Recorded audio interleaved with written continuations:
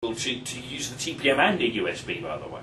The TPM's really good at keeping secrets and provides some really important technology and capabilities. The most obvious benefits is by allowing us to leverage something called the static root of trust measurement. And what that is a technical term, if you will, for taking a snapshot of the pre-boot environment. Mm-hmm.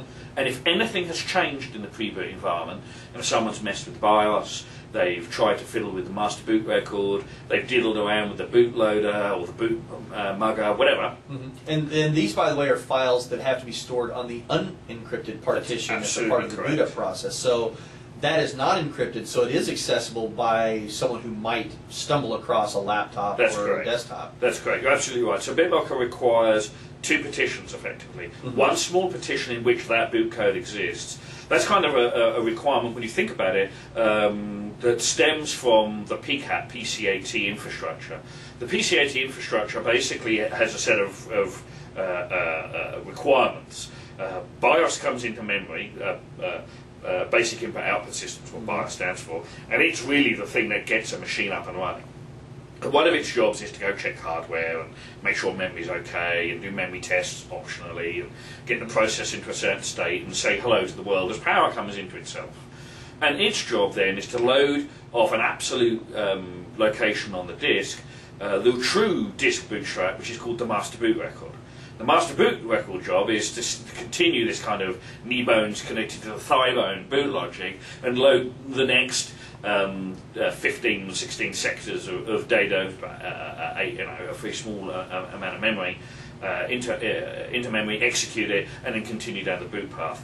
Because we couldn't change all the BIOSes in the world, and it would be ridiculous to do so, clearly there's a requirement that certain pieces and portions of the disk remain in the clear, and that's true for BitLocker and as far as I'm aware, all other solutions that do full volume encryption.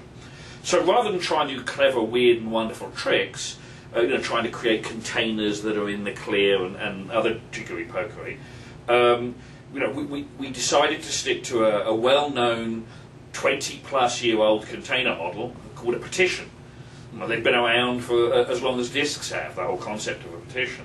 So BitLocker does require two petitions, a little one in which this small amount of code exists, and then the other one, or other ones, which you would like to protect. Okay. And that code was what I was describing. Mm-hmm. That stuff can get measured with a TPM, but it can't be measured if you use a USB stick and have no TPM. Because it's the physical TPM chip that checks that those files have not been molested or fiddled with in any way. And does it do like a hashing process, and it stores the hash codes on the TPM chip as a part of that? It doesn't actually. You're absolutely correct that it does do a hashing process, but it doesn't retain values. Effectively what occurs is something as follows. The TPM chip measures BIOS, and that becomes a magic number that gets put into a pigeonhole. It's called a PCR, a location, if you will. It then will measure the master boot record, and that goes in, a magic number goes somewhere. This continues for all other components, and all these magic numbers get extended, is the term, so that they can't be unwound. So as you create a magic number, you measure it, a number goes in there, the contents of that pigeonhole plus something else gets measured. So it's all additive. It's completely additive. When you ask the TPM to seal something, in other words, make a secret, make this secret, you give the TPM the thing that you want to make secret. It seals it, encrypts it, if you will, and the state of what the numbers are in all these various pigeonholes becomes part of the entropy that seals it. Mm-hmm. Therefore, it's also part of the entropy that's required to unseal it. So what happens is, when you turn on BitLocker, you give the secret, the operating system gives the secret being the key that's actually used to encrypt and decrypt the blocks on the disk.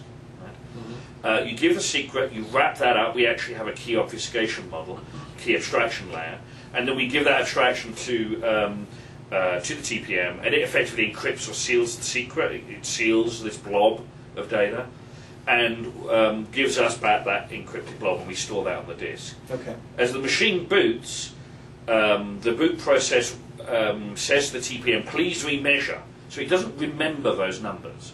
So it's told to remeasure those numbers, so it repopulates those pigeonholes, if you will. Okay. We then give the secret back to the TPM.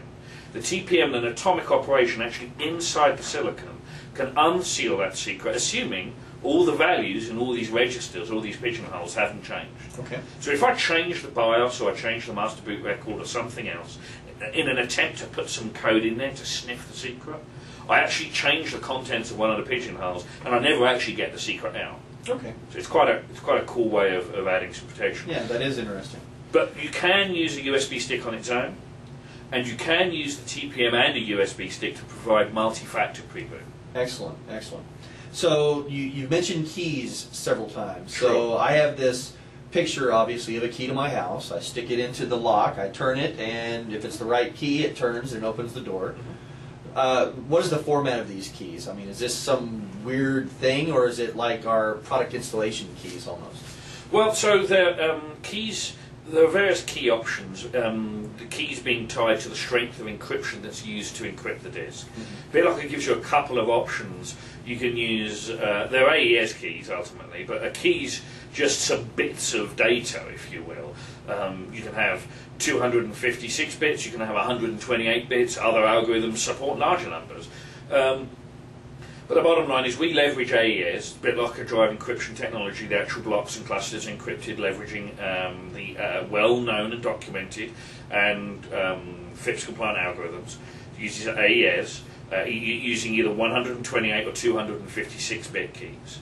There are other keys that are required, and we strongly recommend that when an enterprise rolls out BitLocker, they leverage an option to escrow a recovery key. Oh, good, because that was going to be my next question. Is, do we leave the keys solely in the control of the person who is BitLocking their laptop, or do we have some sort of a key management system that, let's just take this scenario.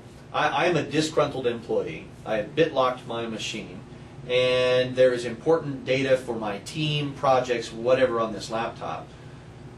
What happens to that data? I've left, I've got my USB keychain, the TPM chip is, as you've very clearly stated, pretty well locked down. We're not going to be able to hack into it. So how do we get that data that's important to the organization back? It's a great question. And we recognise that as an important scenario for enterprises and designed in the answer that, from the very beginning. An enterprise, when they enable the BitLocker technology, has the option, and I highly recommend you take it, of escrowing a recovery key. The recovery key is a blob of data that will allow an application, including the bootloader itself, which has a recovery console built into it, or other recovery code that allows you to access a drive, either if a user refuses to give you their username password, the scenario you gave, or in event of an accident, if that key or recovery password is given to it. And when you turn on BitLocker, when you've made this option, this recovery key will be automatically escrowed into Active Directory. It's the most common model. We actually have an extensible model that allows organizations to do something else. They could perhaps create a model where the recovery key is escrowed to a database or something, whatever. But the bottom line is, without exception so far, enterprises that I've spoken to have chosen to leverage Active Directory, their investment in Active Directory, and BitLocker keys are automatically escrowed into AD. Let me give you a quick example of how that might work in a recovery scenario. I'm going to pick one mildly less contentious than the one you gave me. Okay. But let's say you and I are going to go do a presentation at a customer, and I've got a really important PowerPoint deck on my laptop, and I'm a bit of a klutz, and I drop my laptop and break the screen, and I don't have it in any other place. And we're at the customer site, and I need to be able to give this presentation. Yep. Drive still works, we just can't see it on the screen. Drive still works, the screen is broken. So I pull the hard drive out of my machine and put it into your machine. Well, your machine also has a TPM, let's say. But every TPM has some unique identifying information in it. So when I go to boot my hard drive in your machine, basically what happens is the secret I described earlier cannot be unlocked. Right? Because part of the process that creates the magic numbers that goes into each of these pigeonholes is based on the uniqueness of each TPM. So your TPM cannot unlock my secret. Basically what will happen then, automatically, the recovery agent that's actually built into the boot code will present itself on the screen and say, I can't unlock, give me the recovery key.